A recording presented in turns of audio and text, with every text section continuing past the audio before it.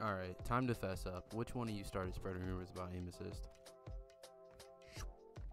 Now, if we open up our settings real quick, we can look at a couple different things. Target aim assist on, obviously. And then we want to look at aim assist type. We can leave this at default.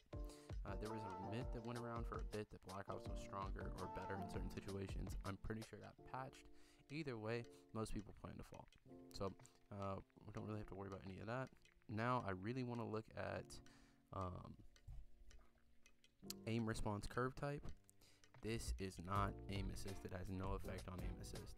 All this does is change the mapping of your rate, like your aim rate control. So basically, like, it changes how fast how fast the input responds to your movement. So if I have it on linear, it's mapped directly to my movement. The moment I move the stick, it goes directly where I want it to instantaneously. Standard, it's a slow curve up, so it starts really slow and then it speeds up. So it starts slow and then hits a top end really quickly.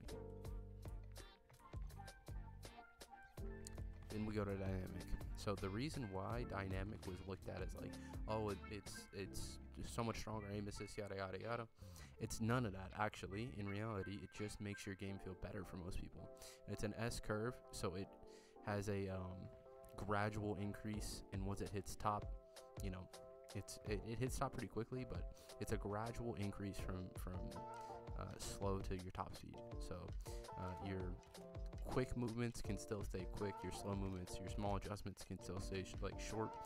It's a slower curve up than standard, and then it tops out at your max, and so it's the best feeling one. It doesn't increase your aim assist any, and despite what anybody's ever told you, it just feels more comfortable to most people. What I would urge you to do though is try every single one of them. Go in, look at linear, look at standard, check them out. Dynamic is definitely gonna feel better to anybody for the most part. Like, most people I've ever spoken to or talked to or played with have all ran dynamic.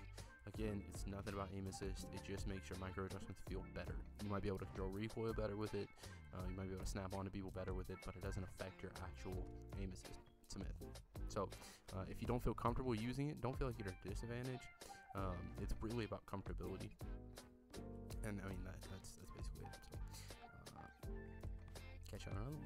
Peace.